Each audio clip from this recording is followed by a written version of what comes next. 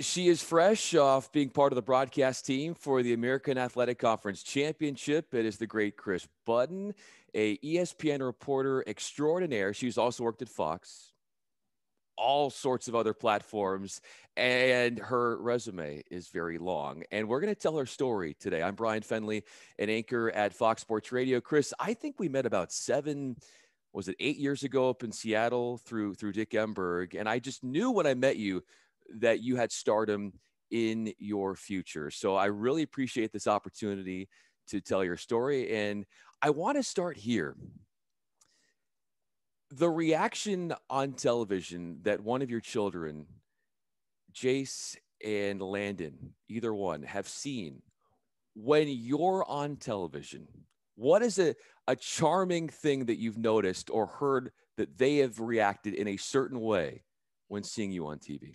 Yeah, my daughter hasn't quite gotten it yet because she's 2, but my 5-year-old Jace, it probably started about 2 years ago. My husband will always have the game on whenever I'm on TV. And it's not like he tells my son, like, watch out for mom, but I'll just like kind of pop out of nowhere because that's how our reports happen. And it'll be like, mommy, hi, mommy. So now he understands that he can't really talk to me through the TV. At 3 years old, he thought he could. So it was like, hi, mommy. Why aren't you talking back to me, mommy? Hi, mommy. But it's really cool because my husband will record that and like send it to me when I'm on the road, when I miss them. So that's been cool. I'm wondering at what point, like, does he realize that everyone's mom isn't on TV? And that's really kind of an abnormal thing. But he thinks it's fun now.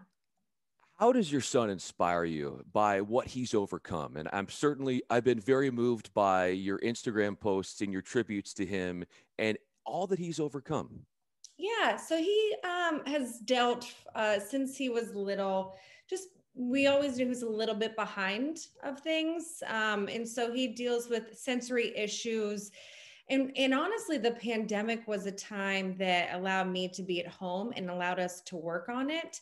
You know, he was my firstborn, so you don't really know, like, should he be able to hold a pen like this? Should he be able to? You don't know what milestones are just things that he should be doing and when is the time that we should really be working on it. And when the world shut down a year ago, I was like, you know, now's the time that I am in town and we can work on these things. And like the growth that he's taken in the last year, because I've been able to spend that time focusing on with him.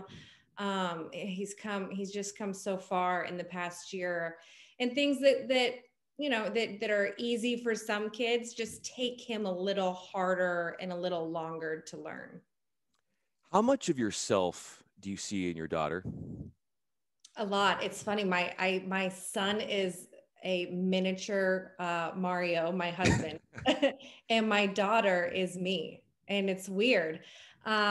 Just her, you know, even at 2 years old, her tenacity, her spunk, her like, you know, my son will try something and if it's too hard, he'll stop. Like my daughter like does it until she does it. And those were qualities that I have had, still always have.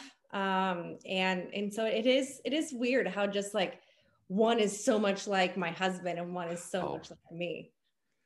How has motherhood lent itself to you being a better storyteller? Immensely. I mean, like, I have shared that I hid my first pregnancy with Jace because I thought, oh, like being a mom makes me old. And, you know, I had this perception that women on TV had to be young and beautiful. And when you're pregnant, you feel anything but that. And then I realized, I have a better connection now with the coaches and professional players that I cover because they have families. So now we have this, hey, how is your family doing? We start to be able to have more common ground. I've had coaches, Shaka Smart came up to me during a halftime interview. I'm like, okay, we're 30 seconds away. And he's like, how's your daughter doing? And I'm like, that's good. Stand by. But you have that now more. And the more you share, the more that they get to see parts of your personal life.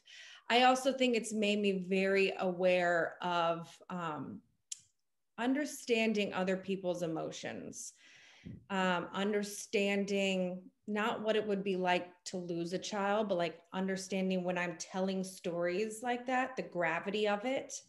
I've shared that in Omaha in the College World Series in 2019, probably the best and the heaviest event I've covered, because there was supposed to be a player on that team who would have been a senior. His name was Donnie Everett, passed away his freshman year. And Donnie's parents came to Omaha, and Vanderbilt went out and won the national championship. And the Everett celebrated on the field with them. Wow. And I'm sitting here like I was on the field getting choked up. And because I have kids, I just feel like I'm better to understand what that meant for them. If I didn't have the love of a child, I don't know if I could have grasped their story as well as I did. Oh, absolutely. And ESPN's Kris Budden is with us. I'm Bryan Fenley, an anchor at Fox Sports Radio. It's that empathy that you have, and you've developed and even grown more as a mother for sure. And you got speaking of getting choked up, you got Matt Campbell choked up in an interview when you were interviewing the Iowa State head football coach not long ago. Do you remember that and what that was like in that experience? Because perhaps it caught you off guard because you asked him a question and all of a sudden emotions came, and they were just explosive in a way. Yeah. And I first of all, I wouldn't say I made him emotional. Yeah. I think the interviewer can take you down a path and they can keep you in that emotion, which was really my job once he got there. It was surprising because like 15 minutes had gone by between the end of the game and when I had interviewed him because of all the protocols that we have now. And it was really just a simple question. It wasn't even something that was meant to take him there. And then he did. And then you're like, wow, like this isn't a guy who I've really seen get to that point before in an interview. And so it was shocking. And at that point, it was just like, let's keep him here in the moment. And you want to do it in a way that's like gentle, not exploiting, but that allows him to process the emotion. So that's always kind of a delicate balance. There's always the weird part of like, you know, you don't want to interrupt. And if there's an awkward silence, like that's okay. So you just have to let that silence be. And that's sometimes the hardest thing about interviewing people that are emotional is like the empathetic part of me wants to reach out and give them a hug. Hey, we can't hug right now. And be like, that's sometimes the best parts of the interview, or just letting it breathe and letting that kind of silence fill. The perception that you've noticed since opening up in 2015 that you hid your pregnancy, like you said, the coaches, many of them have been very supportive of you. Internally for you, where are you as far as being okay with that? It's been 6 years or so since that post. How far along are you in coming to terms with yourself through all that? Yeah. Oh my gosh, light years. I think it was more insecurity than it was anything else. And what I find most disappointing, it was to think that I got to where I was with the Padres, or at the time with Fox and then ESPN, because I was young or pretty or whatever, and not that it was talent based. Exactly. And I hate that I just valued that. Because then once I had my daughter, like I was very open about being pregnant, and because at that point I knew that I belonged. And I don't know if I had the self-confidence then at 30 years old than I do now. Now I'm 37. So I think I've come a long way. I think society has come a ways. We're not all the way there yet, but in terms of, you see more of it now. I mean, like I do a podcast with Molly McGrath and Allison Williams. You know, we all have kids. We all talk about it. And so seeing more women on TV, older, pregnant, having families, it makes you kind of feel like now it's like cool, because there's like a certain, you know, there's a group of us and we text and we congratulate, and now I'm part of a different club. And but all of that, I would all say that it's because we've grown in our self-confidence. No question. And having that support system has to be crucial as well. Your dad had a handwritten note, a speech that he did during your wedding. And he listed out all of these different characteristics about what makes you special. How many of those still apply to you today, or describe who you are today? And what stands out from that moving speech from your father? Well, it was only 7 years ago. I haven't been married that long, so hopefully things haven't changed too much in 7 years. I would say I'm a lot of the same person when I was younger. Maybe I've just taken those qualities and they've all strengthened a little bit more. I definitely have way more self-confidence than I used to. And part of it is probably like just having to grow a backbone with growing up in the age of social media. Sure. I remember a story with my father, who was always like, he was like that tough dad, you know, like in sports, it was like, you're going to do that. You know, like he wasn't one to just let me walk away from things. And I was at University of Missouri in the broadcast school, and I came home from Christmas one day and I overheard my parents talking, and my dad's like, I don't know if she's cut out to do this. And I didn't know why he said it, and he didn't know I heard him say it. And I took that for years, and I was like, I'm going to prove him wrong. And like 2 years ago, I asked him like why he said that and what he meant by that. And I thought in my head it was a talent thing. And he was like, no. He's like, I always knew you had the talent. I just didn't know if you'd be cut out for being, you know, this was 2006, of being a female in a man's world. I didn't know if you would be okay taking that kind of criticism. And as a father, you know, we like you to have the easiest path possible and not have to deal with all that. So that's probably where I've grown the most, being able to take the criticism. Sometimes it's fair, sometimes it's not, being able to ignore the stuff that's not the fair criticism. How much those words of your father play into your drive? Like you said, proving people wrong. When you look at your work ethic, where does that come from? Comes from my family. I mean, both my parents worked. I always knew, even after I had kids, that I wanted to work. You know, part of it's my own mental health. And I've always been that way. I mean, my mom will tell you, like, if she said the sky was blue, I would argue and say, no, it's purple. Like, it's just, I have always been this headstrong person. And I knew since I was 12 that this was the path that I wanted to do. I didn't know if it would be news or sports. I knew I wanted to be a reporter, and down the road, I ended up picking sports.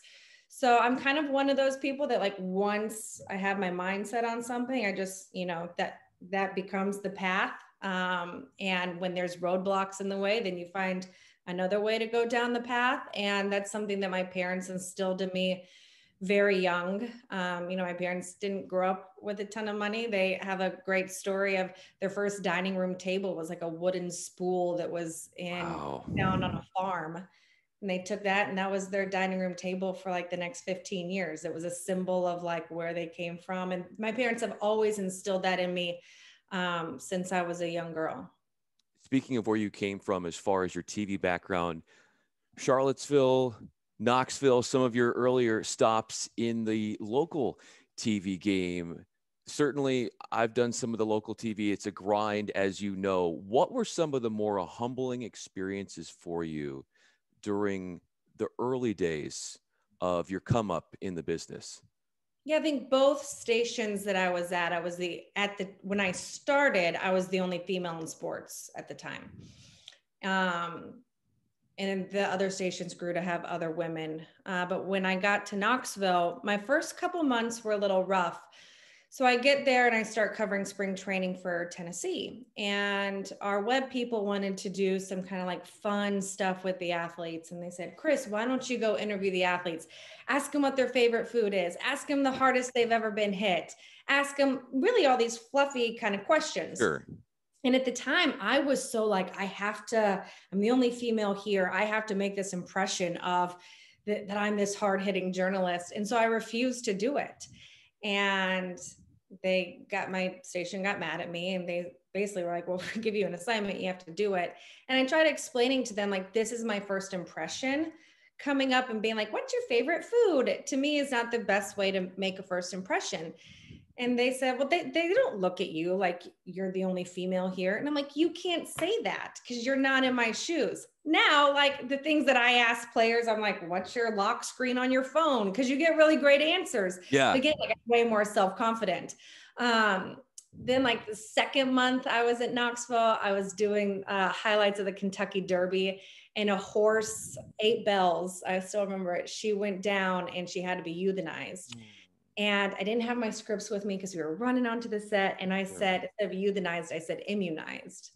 And so then there were all these blogs and these like message boards. It was like, thank goodness Kris Budden prevented the horse from getting chicken pox. And so it was just, you make some blunders, but that's why you take the route that you do, Absolutely. Why you don't start at ESPN at 23 years old, because you're bound to make some mistakes, especially in today's viral world. One mistake like that on a big stage can really ruin your career. Thankfully, I made it in front of, Knoxville and Charlottesville, Virginia, where hopefully too many people weren't watching. Well, a lot of people are watching now, and it's ESPN's Kris Budden with us. I'm Bryan Fenley, an anchor at Fox Sports Radio. How hard are you on yourself when it comes to judging your work? I think we're all our own worst critics. Like I notice things like, I took a breath in this spot when I shouldn't have. I could have done this. Like we micro analyze everything, especially for sideline reporters, because you don't get that much time on air. And so you feel like every time you do, it has to be perfect.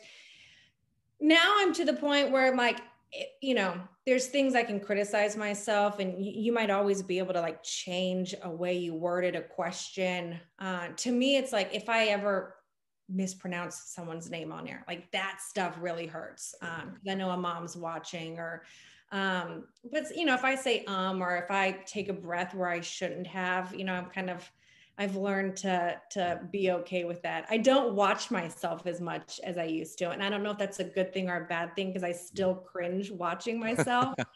I just have decided that times can be spent better use studying other people or studying other interviews than trying to break down every word that comes out of my mouth. What advice from your husband when it comes to your field do you listen to?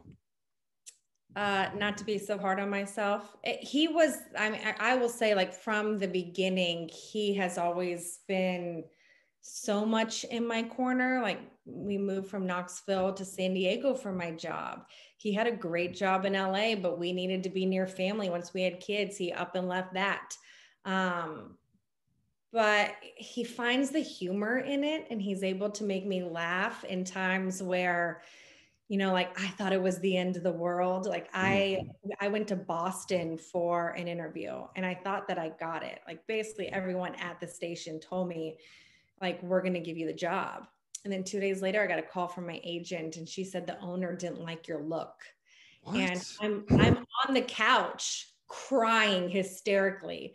And my husband takes his phone and like puts it in my face and is like recording me. And I'm like, I want to stick my head in a garbage disposal. Like I thought it was the end of the world.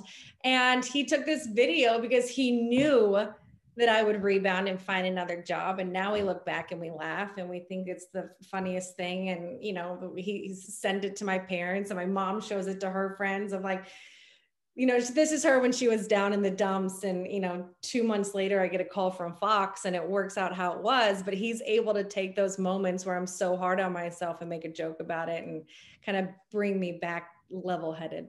Well, let's go to that moment, because you were in Knoxville for 6 years. And then, if I'm not mistaken, Kris, Fox came calling not too long after. So how did that engagement with Fox start? And then ultimately you getting on with them, and then there's the Padres and other properties within Fox. Yeah, it's funny. So like I interviewed for Fox 6 months before I got the job, and didn't think I got it. Why didn't you think you got it? What was I never heard back. Sure. and because they sent me home on an earlier flight. Like they flew me out to LA. I met with Jacob Ullman, who oversees their NFL. This was to do a sideline gig for Fox, NFL on Fox. And Jacob Ullman oversees it. And he's wonderful. And I thought like it wasn't an audition. It was just like going out there to meet them. And I did. And like Jacob was like, okay, we're done. What time's your flight? I was like 6 o'clock. He was like, oh, we're done. You can hop on an earlier flight. And I was like, oh, okay. And then I didn't hear back for a long time. And then I interviewed in Boston, and I had a job offer in Nashville, and I had a job offer in Atlanta for the exact same money that I was making in Knoxville. Oh. And Knoxville was going to promote me to be sports director. So at that point, I like had to make a decision. Do I just move to move? You know, I have these great connections in Knoxville. So I had verbally accepted the sports director position at my station. And then Fox, lo and behold, calls and they offered me, and this is what people don't realize when you move to like a regional or national sports network, is it's not always a full-time job. They offered me 11 NFL games, which is not enough to live on for a year. And this is where, you know, I owe a huge debt to my husband. He was my fiance at the time. You know, I was able to make that choice to say, you know, I'm going to try the Fox thing and see where it goes. Because financially, he was in a place where he could support me if I didn't find anything else. I probably would have made the decision anyways because of my confidence in myself, but it made the move a lot more comfortable because I knew like I had a home, you know, I had a roof over my head if this doesn't go anywhere. And I asked Knoxville if I could do both, but you know, NFL games are also on the weekends where they have Tennessee football games. And so that makes it hard to do both. Sure. And so I did the NFL, and the idea was to place me somewhere else within the Fox regional networks to make it more of a full-time gig. And that's when I got the call from San Diego, and I interviewed there and got the job like 2 days.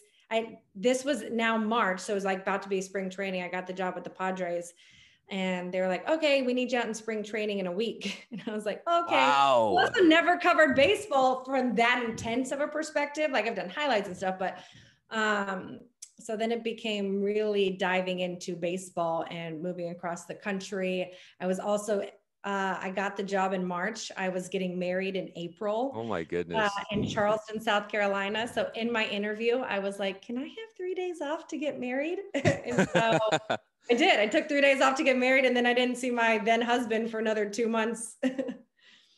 Gosh. And then, so when you were in San Diego, you obviously got to work with Dick Enberg. What's a cherished moment with Dick when it came to your work life that indicated just his classiness and his willingness to be so helpful to you in what he's done between you and him as far as working together at Fox? He would always take, whenever someone was new, he'd take them out to dinner, just you and share. You know, Dick loved wine, and so we spent a dinner, me asking everything under the sun. And it's a shame because he was such a perfectionist that people didn't get to, I feel like on air, people didn't really get to know him, the personal side to him. And I'm so grateful that I did. I don't know how many people know this, but I had 2 baby showers for my son. One was held by my best friend here in Texas. The other one was held by Dick Enberg. Wow. Yeah. And so he put that together with some of our coworkers out at his beach club. And I will ever be indebted to him for just what he taught me about the game of baseball, because it was such a passion of his. And I learned good and bad, like how perfectionist he was. He had always wanted to call a perfect game in his eyes, and he never felt that he ever did. And so watching his work ethic, the way that he calls the games, it can be like poetry, because that's the way that he sees it. And yeah, I remember being with him when he got the call that he was going into the Hall of Fame. And I had to interview him about going into the Hall and what that moment meant to him, because he was in so many other Hall of Fames, but to be in the Baseball Hall of Fame and win the Ford C. Frick Award. I remember when I was leaving San Diego and he did like a goodbye tribute. And my parents saved it because they were like, the fact that he like told you how great you were in front of this audience, you know, and here's a Hall of Famer and the respect that he has for you. So it's cool. I mean, it was only 2 years, but in baseball, when you're on the road with people for 162 days, you know, you become family. Yeah, no question. And you certainly have a family when it comes to college football and college basketball broadcasting as well. Working alongside Dicky V, what's something special? What's something special about him that the general public doesn't know? Oh man. So when we're allowed to go on the road, Dick loves a good Italian meal. And so his wife, Lorraine, comes with him every weekend. She is a joy. And we will sit there and have dinner for 4 hours. And we're sitting here, we're like, it's midnight. And everyone's just talking for hours over Italian food. And he's the best storyteller. And he really, I mean, like, who he is on TV is who he is all the time.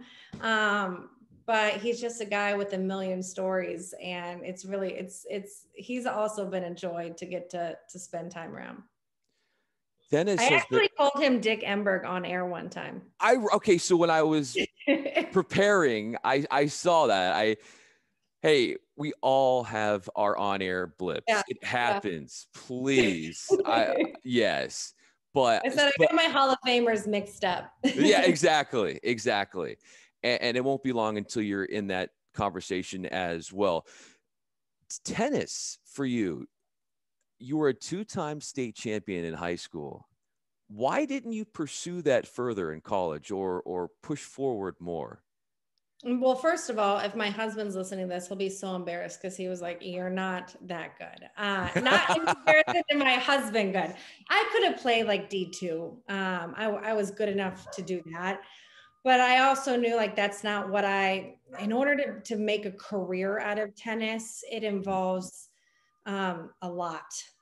You almost have to be selfish in order to make a career out of tennis, because you have to, it's all for you, you know, to make enough money to be able to pay for trainers and all this stuff. And so I knew that that's not what I wanted out of my career. So sure. Again, this was the path, and it was always going to be a reporter. So I did that. But I will say, like, tennis is how I met my husband. So it's given me, it's given me so many friends. I always say like tennis is such a lifelong sport. I play with my mom. I was taking tennis lessons in Knoxville, and that's literally where I met my husband, on a tennis court. So it's always been intertwined in our family.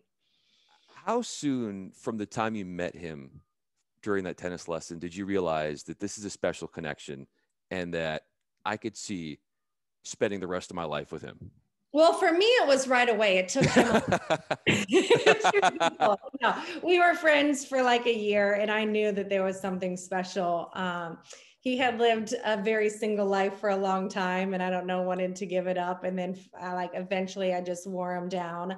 And now he's like, he's become like the ultimate family man. Like, he didn't know if he ever wanted to get married and have kids. Like, yesterday it was karate practice and t-ball practice, and he came home and he was like, this was such a good day. And I was like, oh, I didn't know if like 35-year-old Mario would have thought that, but eventually I wore off on him. That's fantastic. And obviously building Legos and all that fun stuff, the joys of being a parent. My final question, Kris Budden with us with ESPN. I'm Bryan Fenley, an anchor at Fox Sports Radio. Why do you get so much joy in helping others? I don't know. It's something that I really noticed during the pandemic. Yeah. You're stuck in your house, and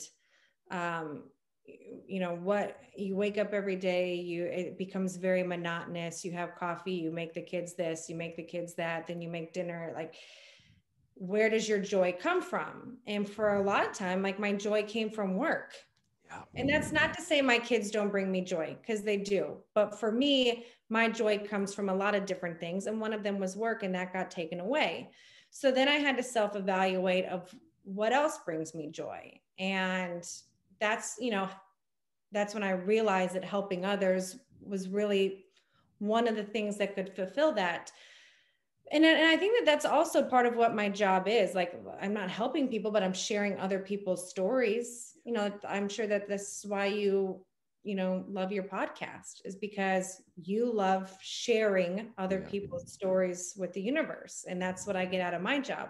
So when I couldn't do that, it was like, where's my interaction with the outside world, and how can I help? So we raised money to buy food from local restaurants and bring them to the hospitals. I've, you know, gone out with Sonny Dyke's wife, Kate, and, you know, helped with clothing drives and stuff, because I just realized, like, being able to do that stuff fills, you know, it fills my cup in ways that, you know, I love helping my kids, but like, I feel like I can also do so much more outside of my own home. And I have the time and the ability to do it like I couldn't before. You know, when you have a social media following, you can raise money a little bit easier than when you don't. So how can I take this really superficial platform and use it to good? And so that's what I tried to do during the pandemic. That's probably when I noticed that I really get a lot of joy out of it. I do it honestly, as much as I love helping others, I probably do it more for myself as well as I do for them. Kris Budden, admired for so many things: philanthropy, her work in broadcasting, how she balances that with motherhood, and also finds some time to spend with her husband, Mario. Kris Budden, thank you so much with ESPN. I'm Bryan Fenley, an anchor at Fox Sports Radio. Really enjoyed spotlighting you. Thank you, Bryan.